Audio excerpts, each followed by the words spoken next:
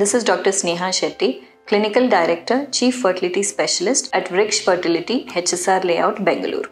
So, implantation is a crucial step in which the fertilized egg will attach itself to the uterus lining and will establish a connection, a blood connection between the mother and the growing embryo. So this usually takes about 6 to 12 days after ovulation, and it coincides with the time of the HCG, that is Human Chorionic Gonadotropin hormone production, which is produced by the growing embryo. Now, what are the signs of implantation after IUI?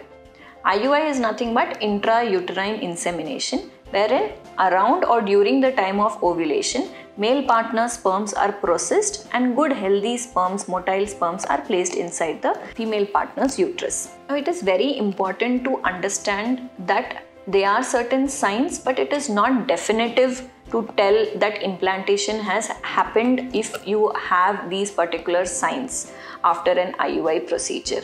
The definitive diagnosis is only going to be by measuring your beta HCG hormone or doing a urine pregnancy test after missing your periods. But certain patients do have these signs and symptoms which may predict that implantation is going on. Like I said, it doesn't necessarily be a definitive diagnosis. Now, what are these signs which you can look out for which may predict an implantation? Number one, you can have some sort of spotting, light pinkish to brownish discharge per vaginally is called as implantation bleeding, which can be noticed in some of the patients. Number two, mild lower abdominal cramping may also be noticed in some. Number three, breast changes and tenderness may be noticed. Number four, your mood changes may happen. You may become more irritable or may have easy fatigability and may also have a lot of mood swings.